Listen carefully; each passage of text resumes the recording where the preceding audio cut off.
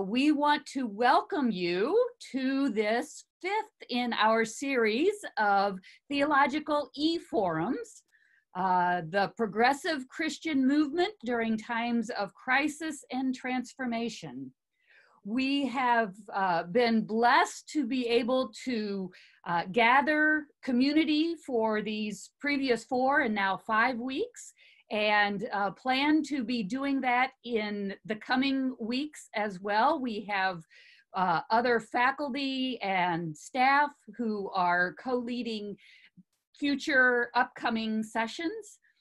We have been reflecting on what it is to be faith community in this particular time and in these particular places.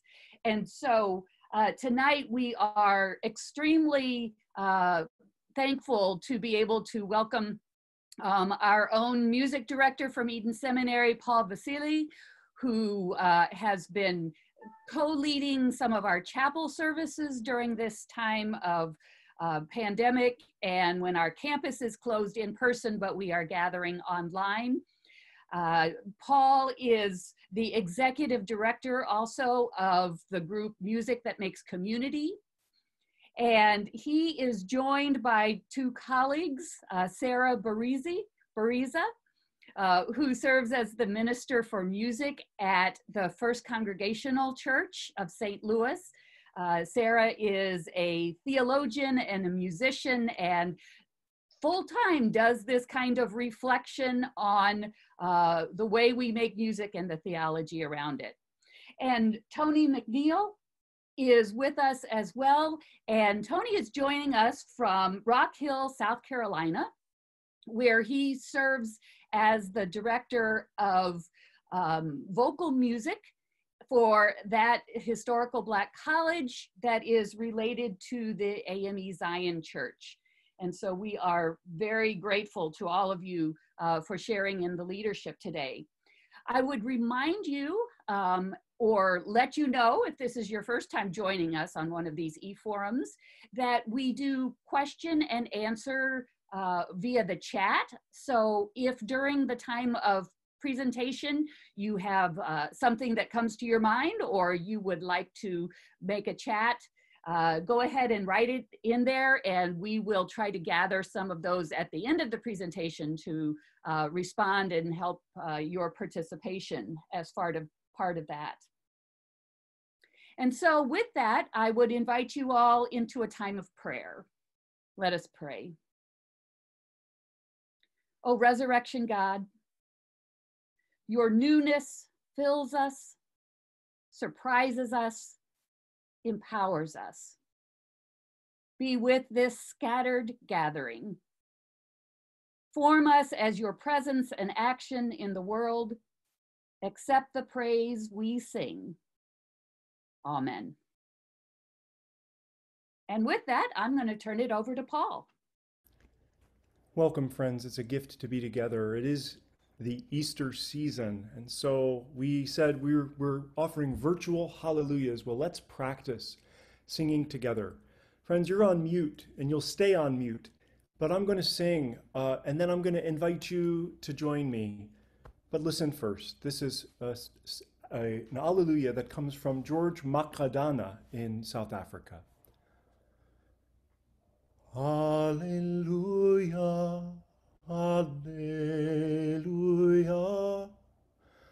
hallelujah, hallelujah, hallelujah, hallelujah, hallelujah, hallelujah. Listen first and echo after me. Hallelujah, hallelujah. Sing with me. Hallelujah, hallelujah.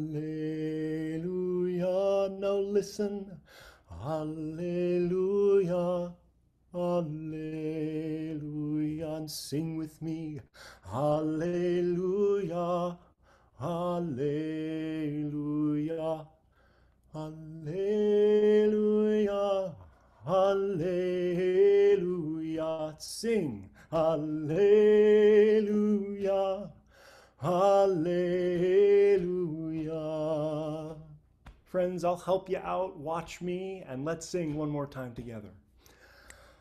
Hallelujah, hallelujah, hallelujah, hallelujah,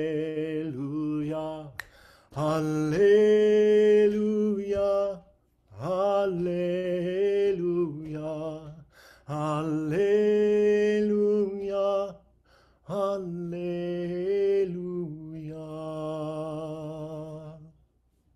Amen. Friends, to sing together in this digital way is requiring some real creativity. To worship, to be the body of Christ in this time of COVID-19 is requiring a lot of imagination and creativity. And so today I am just so delighted to bring alongside two musicians who I see doing important work as good listeners, as good watchers, as noticers of what's happening in the church and how folks are figuring out how to make community through their voices. We take for granted perhaps that we actually get to hear and feel each other when we're in worship together. And we may not get that same experience while on Zoom or Facebook Live.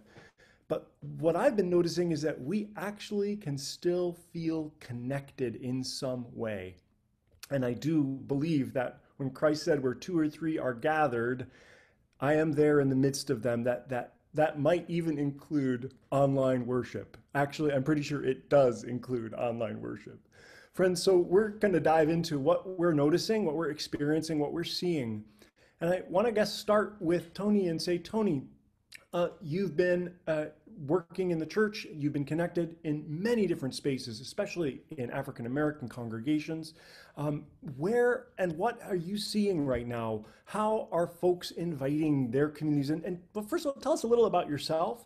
But then, friend, where are you noticing online worship and singing happening? And how is that happening in the communities that you're watching? Oh, okay. Am I unmuted? Can you hear me? Okay, very good. Want to make sure. Good evening, everybody. I'm Tony McNeill. I serve as the Director of Choral Activities at Clinton College. Clinton College, located in Rock Hill, South Carolina.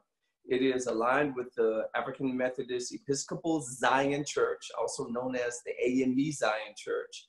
And at Clinton College, I lead the Clinton College Choir. I teach music appreciation. I've taught music appreciation. This semester, I'm also teaching a course in hymnology.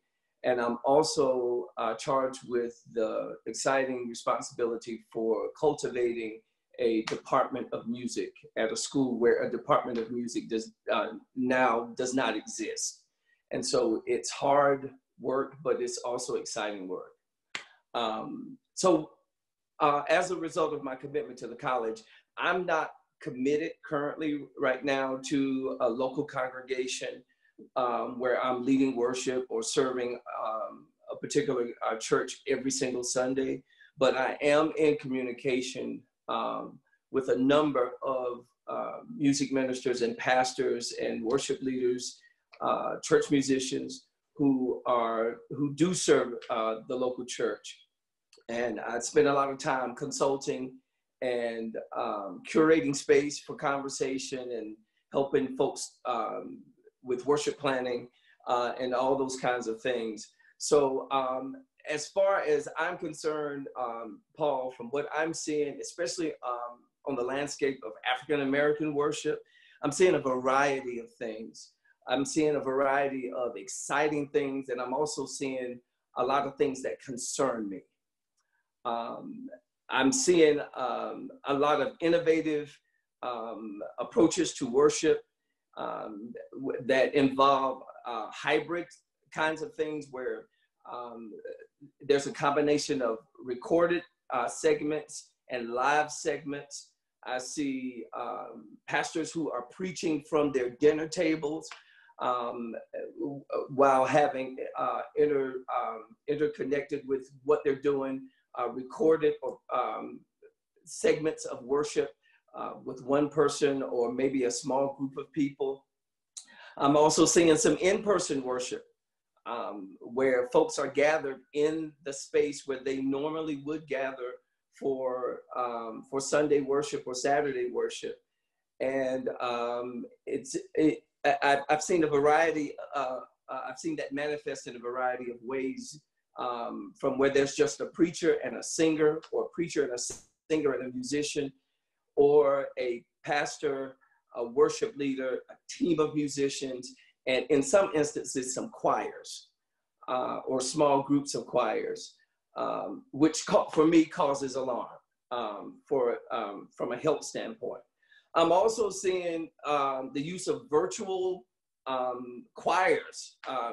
That's something that is becoming more and more popular, where music ministers and musicians are rallying a team of their singers, if not their full choir, maybe a small representation of their choirs or from their ministry, to create this virtual choir experience that is either that's pre-recorded and usually shown in the worship space. It's a whole lot of things that I'm seeing. I spend my Sunday mornings church hopping, and just going from worship space to worship space, big church, little church, small church. And I'm seeing different kinds of things being manifest across the country. Like I said, a lot of things that are happening good, but there are a lot of things that I am concerned about, especially when it comes to the health and safety of people who are charged to lead worship. Thank you, Dr. Tony. I appreciate that. Sarah, you're in a slightly different space. You're actually serving a congregation here in the St. Louis area. Tell us about your work and tell us what you're doing. How are you inviting your congregation into song, or what are you engaged in this time? Yeah, so I'm the minister of music at the First Congregational Church of St. Louis. I've been here for almost 2 years, and I've been a church musician ministering churches for a little bit over 20 years this year. And I joke, I've worked in all the major, all the denominations that hire an organist, a classically trained organist. I've worked there. And so I am seeing a lot of, from all the people that I know over the years, all the people that I'm connected with, I'm seeing such an emotional range and such a range of support or not support from the churches that they work in, and value or not value for music and musicians in the churches that I'm seeing. I'm really active in the online spaces for church musicians, Facebook groups. I love them. Constantly seeing what are people doing, what are they interested in, what are they trying, what are they failing at. And I'm seeing so many musicians who've been furloughed, whose jobs have been, like, they're terminated at this point, who are told by ministers what you're doing doesn't matter, the legality of this doesn't matter, you need to come in and risk your health, those kinds of things. And I'm seeing a lot of difficulty over how to respond to those kinds of things, how to respond financially, how to respond emotionally to a pastoral a boss, a supervisor who's saying you got to do this or you're not employed, that kind of thing. Very tricky. I'm also seeing, as Tony said, so much innovation. It's one of those things where I don't want to put a sheen on things. I don't want to say, look, here's this silver lining. But as I'm often explaining to my 3-year-old, this is a hard time and it can be bittersweet, and we can have sweet things with the bitter. And some of the sweet things that I'm seeing alongside the really terrible are this creativity, this energy, this interest in expanding skill sets without a fear of failure. I think so often we are so afraid of failing, and what are people going to think? And that cranky old lady in the back row is going to be cranky at me, and I'm going to have to deal with that. And you know what? Congregations right now, as far as I can tell, are being really forgiving and really generous, very grace-giving. And so what I'm seeing for musicians is this response of, oh, I can try something and I can fail, and people aren't going to be really upset at me. And there's the sweet alongside the bitter. Wow. Yeah. Thank you very much for noticing that friends, with any major change in our life together, especially around what happens on Sunday morning, which, as we know, is such a very, very central piece of how Christians connect, how we express and enact our faith. It's not just getting together, it's forming us in the way of Christ. It's making us into the people that God has called us to be. This kind of seismic, if you will, change can be huge. I've been really interesting working here at the seminary. We've been making worship 2 to 3 times a week. And I've been so grateful for my colleague here, Dr. Grundy, who has been very encouraging to try to figure out how, as you know, a seminary is a place of pluralistic connection. We're not all the same here denominationally, ethnically, racially, culturally. We're quite a broad spectrum. But how can we, even within that difference, find some common practices, some rituals that ground us in our faith? And wondering how music, in our case, we have become very consistent, whereas many congregations I've served would be uninterested in singing the same piece each time they gather. We've noticed that as we've sung There's a Spirit of Love in This Place by Mark Miller, each time we've gathered, as Dr. Grundy and I have been in conversation with each other, is it time for this piece to move on? Is it time to move on? Each time we engage it, it feels somehow necessary and needed and fruitful for the setting the tone of what we're making together as a community. Online, I've been worshiping with several worshiping communities of different sizes, as both of you have, and shapes and configurations. And one of the things I've noticed is that the service and music in the service has generally been reduced in scope, but its importance is even more heightened as a piece of, as Robert Webber talks about it, the wheel on which the Word and the Eucharist ride, that thing that energizes and connects and orients us in a worship space, and especially online. Some very interesting challenges and also possibilities that exist in repertoires and ways that we can incorporate and use repetition in our worship spaces and what that might look like. And friends, those are things, as you said, Sarah, that are not as common in our Sunday to Sunday in our worship times and spaces. Friends, I wonder about choirs. You mentioned earlier, Tony, you mentioned choirs and worship ensembles. How are you seeing them show up in online worship? Sarah, I know you've done an online choir. You've done a virtual choir with your choir. Talk a little bit about that. What's that been like for you, and how's that been helpful? Has it been hard? And then Dr. Tony, I'd love to hear you speak too about what you're noticing in choirs and especially worship bands and ensembles. Mm-hmm. In the broader scheme of things, I'm seeing a lot of part-time church musicians frustrated by virtual choirs because they're so time consuming to put on. And so Pastor so-and-so sends the organist, hey, you should do this. This is so cool. And they're like, I can't. Like, I work full time doing this other thing. This is cool. And you're asking me to do 80 hours of work for 3 minutes of music. I can't do this. And I'm seeing frustration around that. I'm also seeing innovation around that. People are experimenting with apps. I have done a much lower tech version of virtual choir where we all lip synced with a Zoom call. So I spent a lot of time editing audio for it and made the audio sound good. But in terms of the video and what that would require my colleagues to do in terms of editing, the time commitment, they're doing virtual services right now. They don't have time to edit a choir thing on top of it. But lip syncing with a Zoom call, not so bad. We could make that happen. What I'm seeing in terms of choir, and this is based off of my own choir members, but I can imagine this might be the case for other choirs. I'm seeing for even the professionals in my choir, how scary this kind of thing is, where, you're listening to somebody's accompaniment track in your ears, and then you're singing by yourself into your phone, which, by the way, doesn't pick up a fabulous sound. And then you listen back and you're like, I sound like that, and then, I put it together and it sounds pretty good.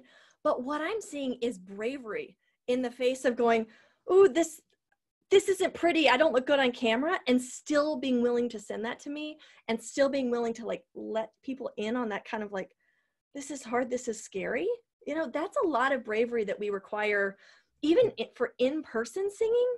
You know, in-person singing is hard. We're making our bodies vulnerable to each other. And now let's do it on this little bitty audio file that you're going to send off to your choir director. Yeah, it's very interesting that notice. I want to notice that word bravery or courage or vulnerability and how that shows up. Friends, that's a powerful, powerful word that we are inviting our congregations, all of us, and including us as leaders, into walking a bit of a tightrope of something we've never done before, of making something for the first time ever. That we are, as leaders, inviting an incredible space of risk-taking, which is not necessarily what it may feel like if you're in the choir and you're next to 8 other altos and singing along with them and not the solo voice, if that makes sense. So, Tony, what else are you noticing around choirs, worship ensembles? How are they engaging and invited in?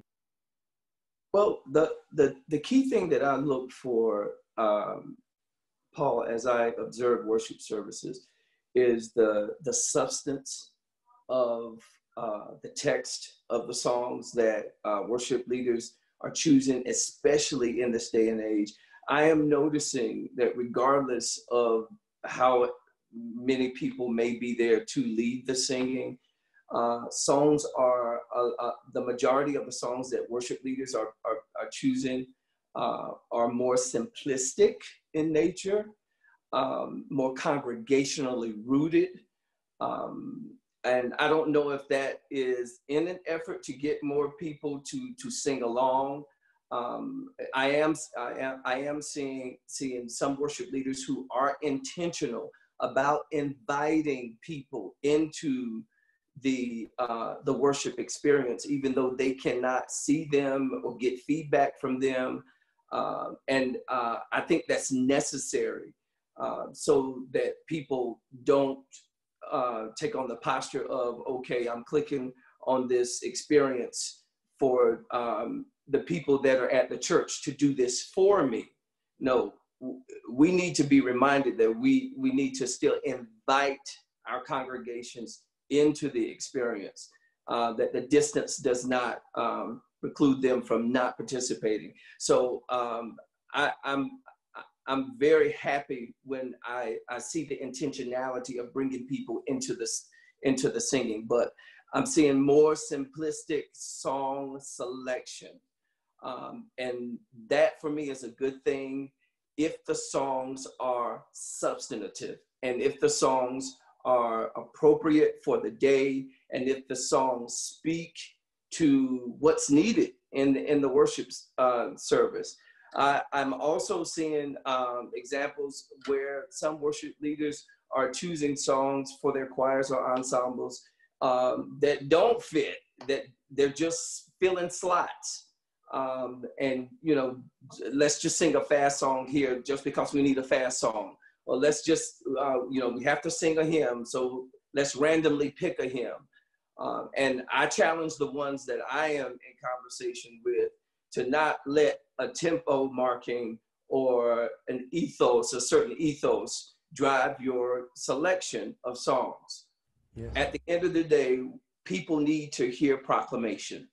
And I am thrilled when I see intentionality by those who make decisions for worship to stay true to the text and find texts that are appropriate, but that are yet singable and memorable and inviting for congregations. So I'm seeing that, and I'm seeing the let's stand up, let's sing, and let's sit down kind of thing. So there are a couple of things there that I'm noticing, and they're really, really helpful. One that you named so clearly is integrity and authenticity. How we express our heartfelt praise and prayer in a time when the world seems to be quite undone. And the words that we offer to our communities are valuable, they're important. And what we invite congregations to sing, even if we can't hear them, still matters deeply. I'm also hearing, Sarah, you say that context, knowing how much time you have to give, how many people you have to work with, what their level of comfort is with technology. I've engaged with some musicians who said, my choir is not comfortable singing into their phone and they are not tech savvy in a way that they could do that. So what are other options? What are other ways that they can be engaged or involved? No one size fits all as far as what's happening. I wonder about, in particular, about this idea of, as you were saying, Tony, uh, invitation. Worship is not a spectator sport. But indeed, what happens when a leader in an online worship service or in person says, it matters that you sing with me now. Come on and join me, and is intentional about making that invitation. That's one place I have a little bit of fear and concern around what we're doing online, because hospitality matters. And as we think about a theology of welcome, especially around worship, many people are tuning in who have not been in worship for some time or have not had access to worship, perhaps, in our spaces. Do we sing in a way that assumes they know all the words and the tunes? Or do we actually find ways to, as I've been doing with Music That Makes Community, practice teaching, practice sharing, call and echo. And even if we can't exactly hear each other, the welcome in feels really important somehow. Could you both even say a little bit more about welcome in that way, or hospitality, or theologies of hospitality and connection through music? I think one of Go the, ahead, Tony. oh, I'm sorry. I think one of the best expressions of hospitality is effective planning. And planning with a bigger sense of the audience that you now have access to. Not only the people that you are familiar with on a weekly basis, but there are now new people that are emerging that are, web surfing and who may stumble upon your worship service. Like you said, persons who are unchurched, persons who haven't been in a church in a long time, and because we're at home and they have their iPad there, they decide to come to your live stream.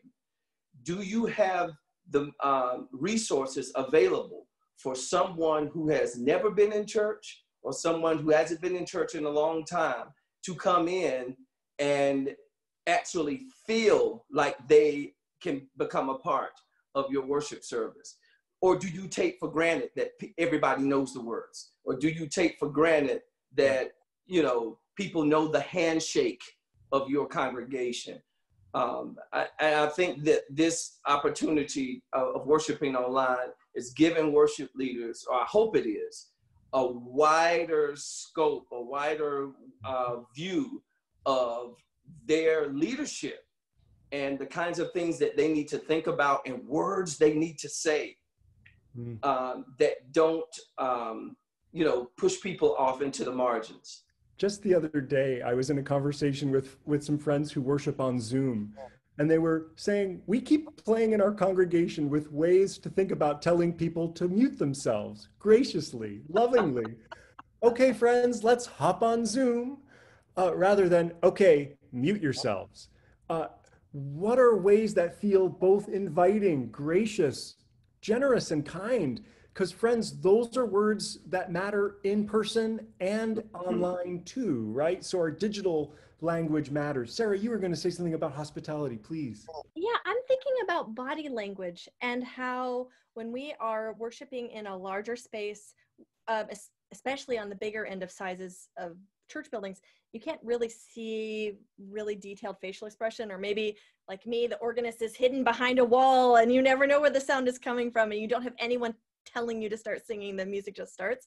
When we're doing all these online worship experiences, whether that's pre-recorded or live, we can look at the camera, and I have glasses on, so I'm not sure if you can tell. I've been filming actually for the videos that I'm making for church. I'm filming and I'm trying to look directly into the camera on my computer. I don't know if you can tell that difference, because when we're using this kind of space, we can intentionally change our body language into that welcoming thing We can look at, look in somebody's eye. I mean, we're not actually, obviously it's one-sided, but we can perform that body language in a way that is welcoming to people. Kind of like, you're in theater, but now you're in movie mode. And I don't want to say that in like an artifice kind of way, but just in the like, hey, I'm talking at you from 12 inches.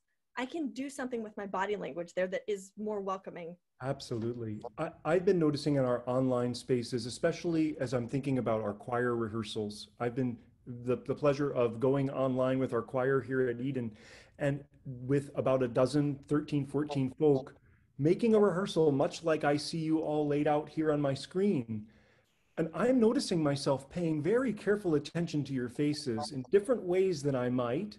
In worship, we don't get to see each other's faces unless we worship in the round. So this is changing something about the way we're engaging with facial cueing and welcome. And I've also been playing around in worship spaces and when watching churches do work with hands and movement. Christ be with me, Christ above me, Christ behind me, Christ to the right of me, however it is. Friends, that we can actually even use our body language and our bodies, even in seated space. So this is a welcome space, I think, for many, many folks on a spectrum of abilities and ages to engage even their bodies in worship. Who knew that online worship might actually give us some permission or space to start engaging other modalities of connection to meaning making that are not just our voices, but are connected in deep, deep ways. Wonderful. I want to move on, and I guess I want to ask a question next of the two of you, and this is an important one. What skill or skills are you finding indispensable for online music leadership? If you could pare it down, I mean, this is a hard question, but what is the skill or set of skills that are coming together that make online worship, that are helping it happen and allowing it to be alive and vibrant in ways that you've seen? Sarah? I think curiosity paired with self-knowledge of what I or any church musician has the time for and the skill set for. And those are not, skill is not the same as time. Time is not the same as skill, but self-awareness of like, how much time can I commit? Am I even able to learn that tricky, cool new software that looks so amazing, but that's tricky? And just being curious about what other people are doing, not because I have to do it, because I have to do what they're doing, but because it's interesting and I want to see what my brothers and sisters are doing. Curiosity as a skill, cultivating curiosity. Friends, I don't know about you, but there is we've got someone sharing their screen with us. All right, exciting.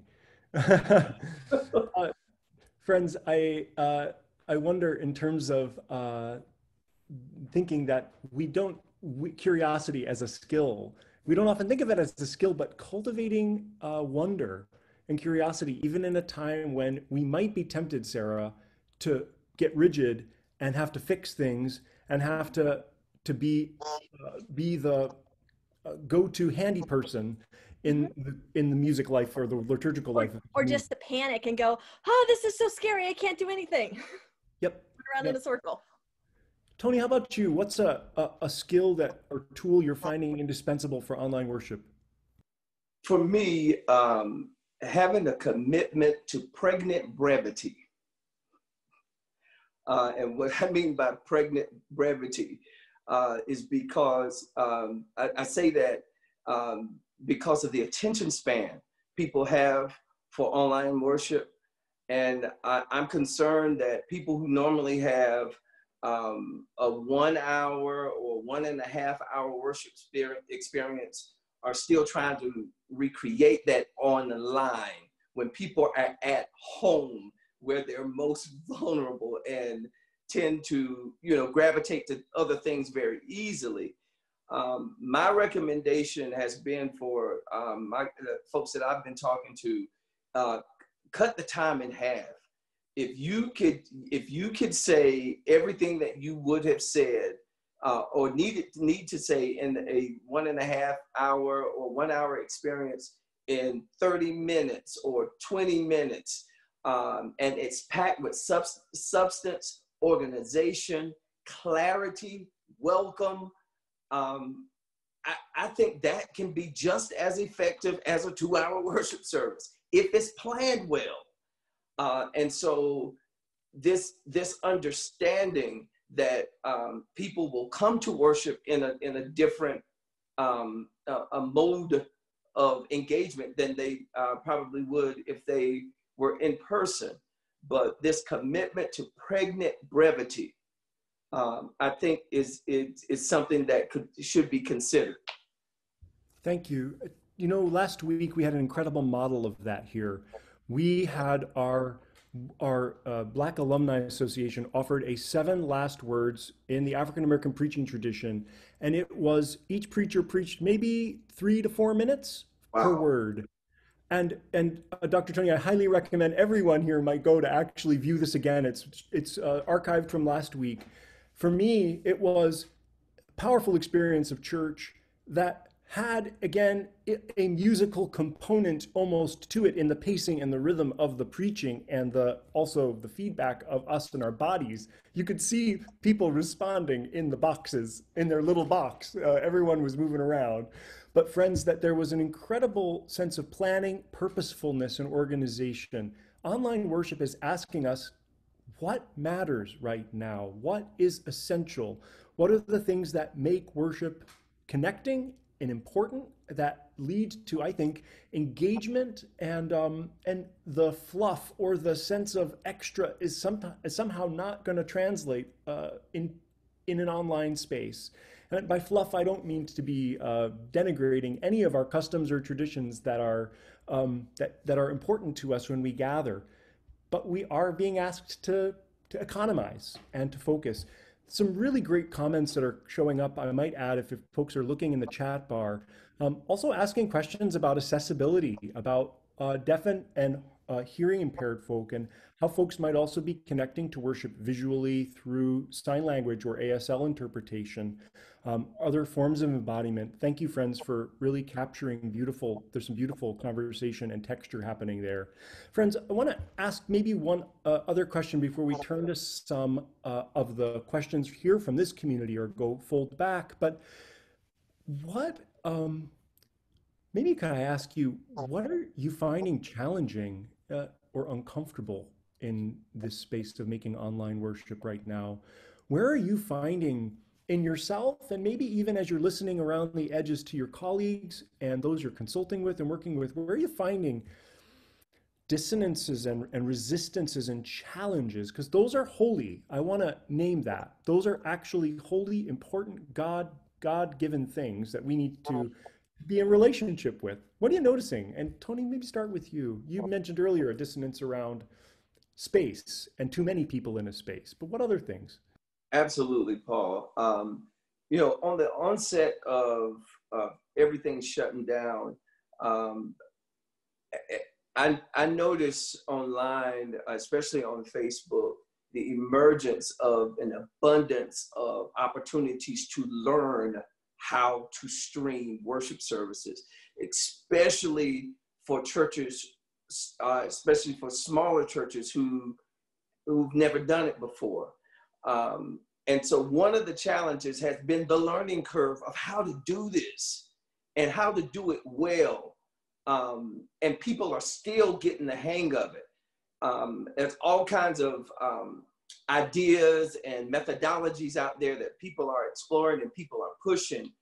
But, you know, for leadership that has been resistant to, you know, getting into the wave of online worship, they've been thrown into the fiery furnace, if you will, of technology.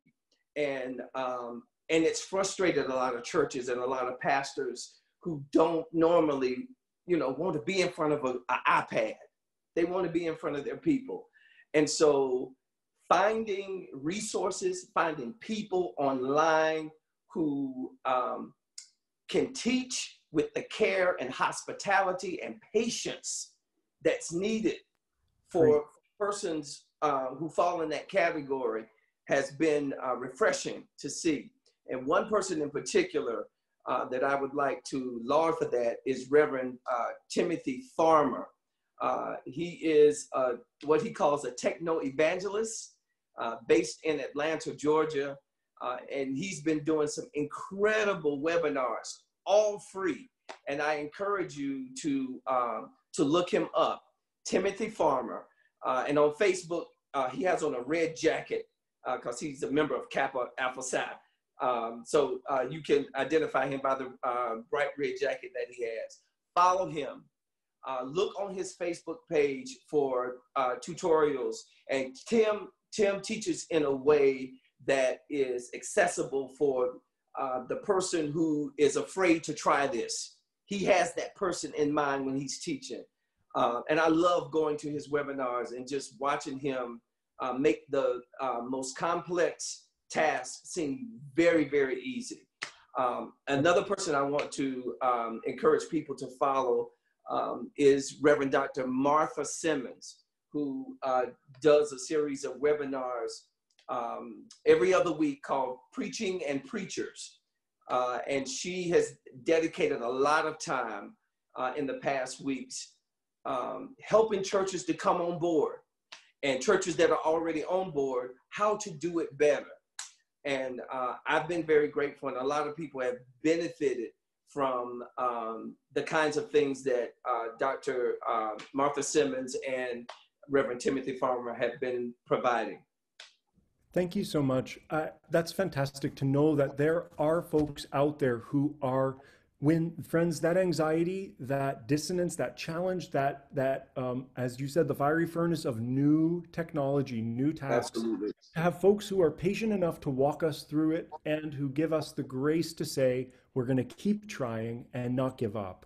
That tenacity matters in this particular moment with our singing, with our preaching. We're going to get up and try it all over again today.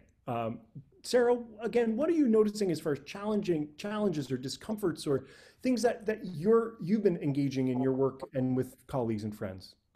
I think I'm finding being pastoral to be really challenging right now. And I don't think I'm the only person experiencing that. I think often we are able to minister out of abundance. We're able to minister out of a full well. And I know I'm not the only person who's finding this really, really hard, and the emotional labor of this really hard, the family care really hard. And I'm still ministering, especially to the small group that is my choir, the musicians that are kind of under my umbrella at the church. It's really hard to minister to people in a difficult place when you're also going through a difficult place.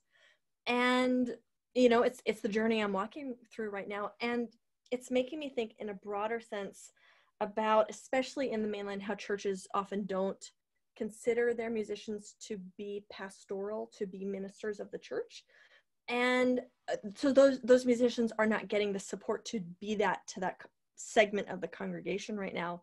And that's something I hope to see shift in the future. I hope that this might change in the future, to realize, no, these musicians can be pastoral partners, can be ministry partners in this, and can minister to the people in their care, even in this, especially in this really, really difficult time. Especially in this time. Friends, I've noticed that in my work, in working with the choir at Eden in particular, we've spent more time checking in, more time, how are we, taking our temperature emotionally and otherwise, to make sure that we are present. And then from then being present to be able to move forward. And I will tell you, our students here and many of our congregants who are either burdened by new tasks in their jobs or are out of work, who are in different places of social isolation and family challenges, and sometimes, friends, family trauma that we don't know all the details of. And yet we're asked to show up, to lead, to be the people that would invite others into singing praise and prayer.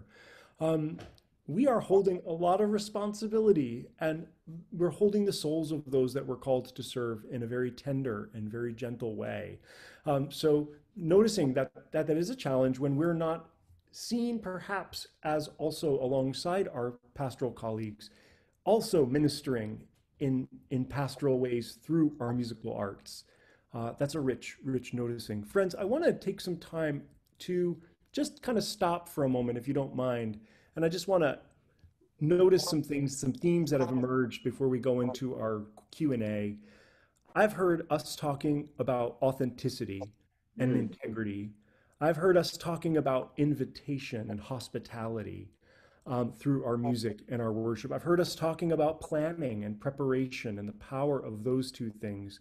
And I've also heard us talking about learning and growing, and graceful learning and growing, if I might.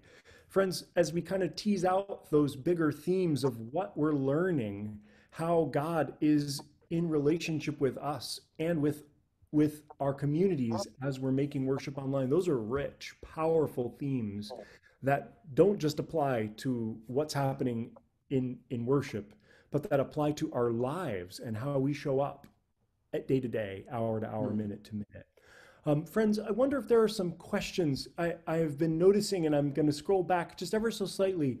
We have time, I think, to answer 2 or 3 questions from among the community, and I would wish we could take time to be with everybody today and to offer kind of one-on-one consultation. But I want to tell you, both Dr. Tony and Sarah Bereza and myself, we're all doing this work professionally. We're all connected to institutions like Eden Seminary and Clinton College, and to congregations and institutions that Sarah is involved with that are asking these questions and engaging in conversation. And so we would be happy to follow up and or help lead you to other places you can find what you're looking for. We may not know where you're supposed to be, but you may. You may learn, and we can direct you through to someone else. Friends, are there any questions that you're holding, or themes or things that have come up? And I'm going to answer them one at a time. So the fastest typer wins here for at least for this first question. But Paul, this is Mary, and I'm just going to interject because Dr. Deborah Krause has been kind of monitoring the chat, and yes. So I want to just speak a couple of the questions that have come up in the chat. Several of them are very nuts and bolts how-to questions. And so just to lift up one of those, Vanessa Myers-Dudley is noting that music doesn't translate very well on Zoom.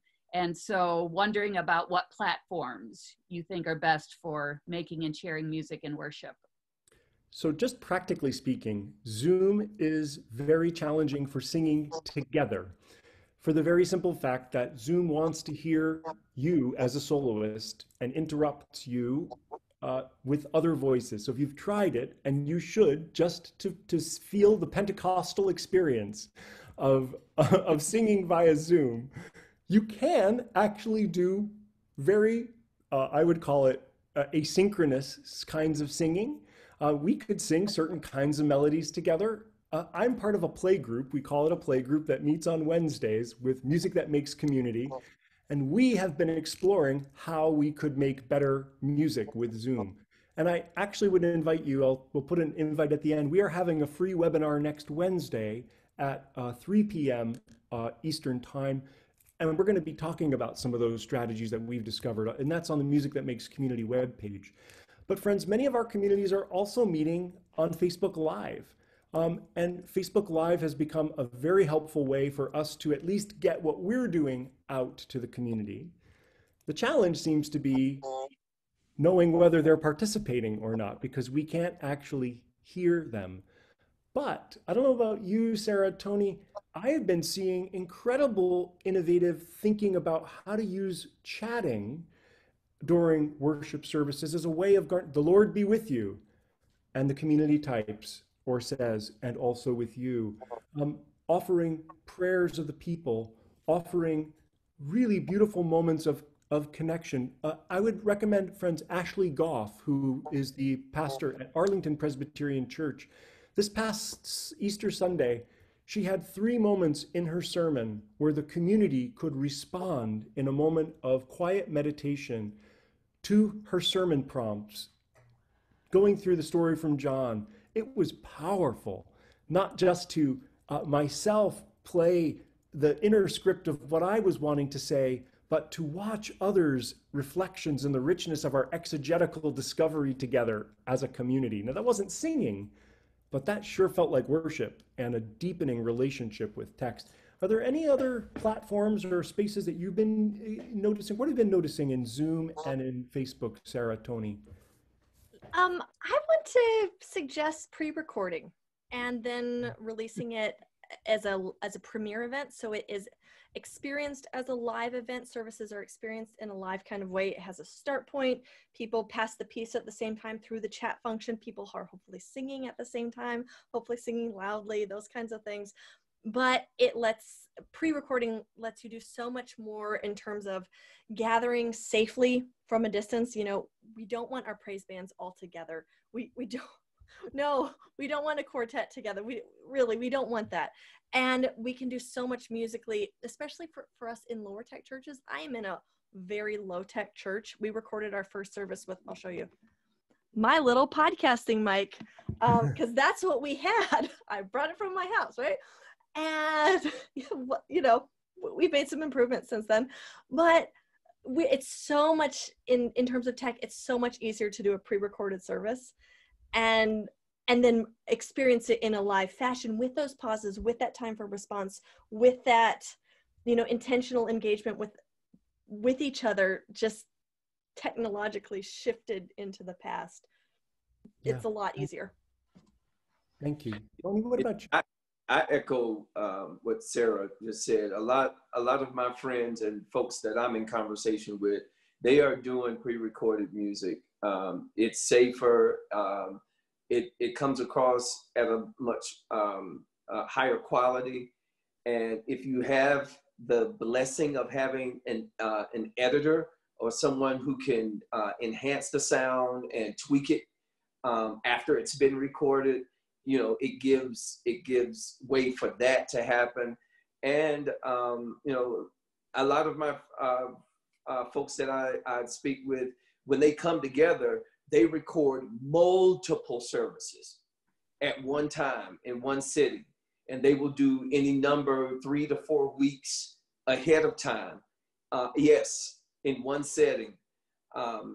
Or I've also have some friends who have gone in the archives of some of their recorded services and pulled excerpts of music and dropped them in to a current worship experience. So there are a variety of ways that people are approaching it. Wonderful. I think that feels so authentic to say, you know, this is our choir, this is our ensemble. It's not us today, but it's still us, because I see some folks that are like, oh, I'm just going to pull this from YouTube. One, that's not legal. But two, that's not you. That's not your community. Whereas saying, you know, this is our choir. Sure, it's our choir last year, but it's us. It's our people. I also want to point out, too, that it's very interesting in terms of scale and approach. One of the things that I've loved so much in this time of online is that, yes, we can have our Sunday morning event where we can gather and be together and pre-record. But speaking to Vanessa, who's just offered in the chat, we can also have Zoom fellowship. We can do Zoom learning. We can do other kinds of singing and connecting as a community in Zoom that we can't do in Facebook Live. And so my wondering out loud is, rather than prescribe a one size fits all, I wonder if we're listening to our own needs of our own communities and asking, hey, how are we going to sing and connect? And what are the ways in which younger, older, anywhere in between members are going to connect to specific experiences that are valuable and connecting to them? Because this idea of making community, of feeling like we're not just all different boxes on a screen, but somehow part of something bigger than ourselves, is also the beauty of worship, and what we're hoping to make when we gather together as community of Christ. Deb, were there some other questions that you wanted to offer us, or Mary? So I would just highlight that there was questions you've been asking about skills that we need. And so one example of skills is being flexible. And so a personal story where the intended recording didn't work, and so there was somebody else who stepped in. Do you have any words of wisdom that you can share with us about mitigating those kinds of experiences? Here at Eden, we were supposed to broadcast live from Zoom to Facebook Live on our Maundy Thursday service. And of course, the technology didn't connect. Wow. And so in a last minute moment, we had to say, after 3 attempts, okay, we're just going to record it live through Zoom and then we'll upload it afterward. And we worshiped and we uploaded it. And it was almost like having to Mary to say, okay, this is good enough. This is good enough. And we gave our all in the moment of worship, and we did what we could do. And that enough is a challenge for many of us. I find it myself as a perfectionist quite a challenge. And I would say those of us who are musicians, we've got a little bit of that perfectionist gene in us, don't we? We wouldn't be doing what we're doing if we didn't perfect our skills. What other noticings around that, or how have you dealt with things not working out, not going the way we wanted? I've been encouraging people, don't wait until the hour of service to turn on your laptop or your iPad. Get on there 45 minutes to an hour or whatever it is that you're using. Don't assume the technology is going to cooperate that day. And especially for live experiences, I've seen some situations where they've been caught by surprise that the connection was weak that particular Sunday. You've got to be prepared for that, and and be able to have a plan B and C and maybe even D if necessary. But as a worship planner, you've got to think about that. Thank you, Dale, for noticing that congregations have been, as Sarah noticed earlier, generally quite gracious and patient when things go awry. The Wi-Fi drops in the middle of worship. Well, we'll come back and we'll find it. I watched that happen at Arlington Presbyterian Church in the middle of the consecration of the elements for communion.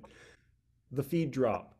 And so they came back and they started over where they left off. And there was something so gracious about that. Sarah, any other words about that? Well, it's making me think that for those of us who do this on a weekly basis, we're used to fixing things on the fly, right? In our normal setting. And so we might not even think of it as a skill that we have because, I know what to do if, the power goes out. I know what to do if, all these different things happen. I know exactly what I would do, but I haven't practiced. What do I do if the Wi-Fi goes out? What do I do if in this particular setting? And so it's kind of like playing the worst case scenario game. I don't know what to call it, where it's just like, okay, what's going to fail and imagine those plan B, C, D ahead of time and like literally sit and imagine, well, what do I do if this happens? What do I do if this happens? Because we haven't been in this environment before. We haven't played with this very much in the way that we have after, years of being a church musician or years of being a pastor. Planning and preparation, and that maybe even means being ready for imperfections and for things not going the way we hope. But friends, knowing that the grace of God, thanks be to God, is enough for all of us and is in no short supply. It will always be there. You all have been pastoring, embodying what you've been saying, and so with great gratitude for that. I would just take this opportunity to put in a little plug for a Facebook group that was started by some Eden students and faculty and staff at the time that we shut our campus, called Leading Online. And so it's a rich conversation about some of these both practical and theological, spiritual questions that we've been discussing here. We have come to almost the end of our time together. And so before I turn it back to Paul for just a way of ending our time together and our evening, I do want to give one other shout out for next week.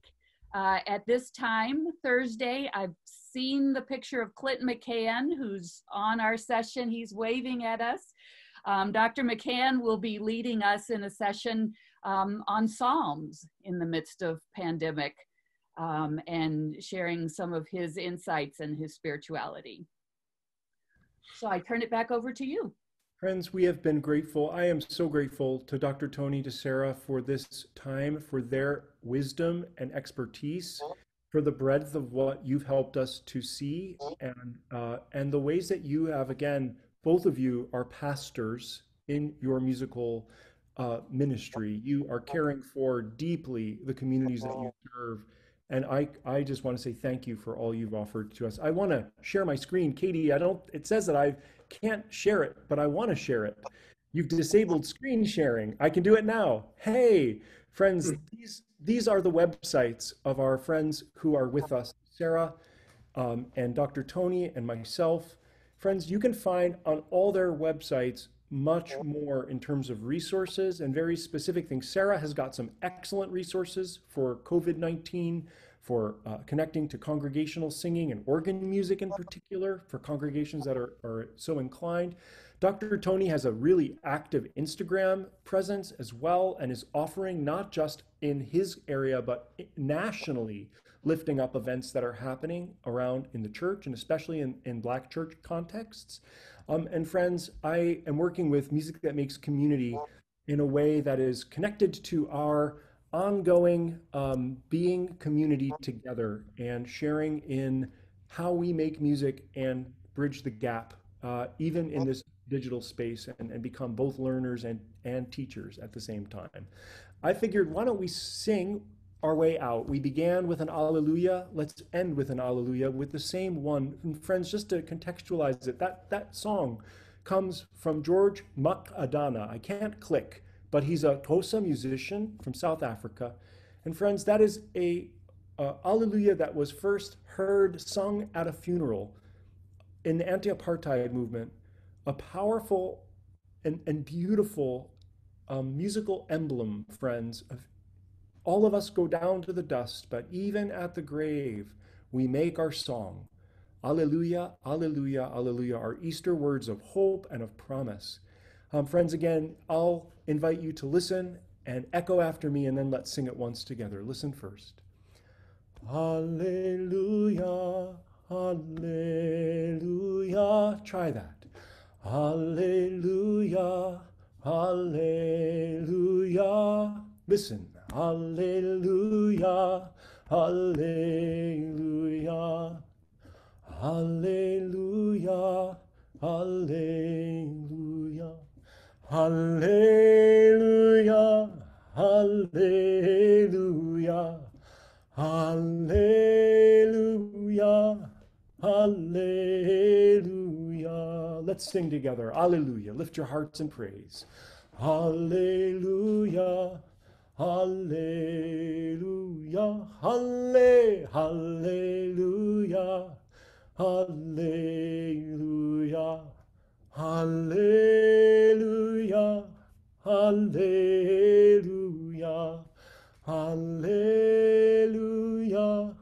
hallelujah.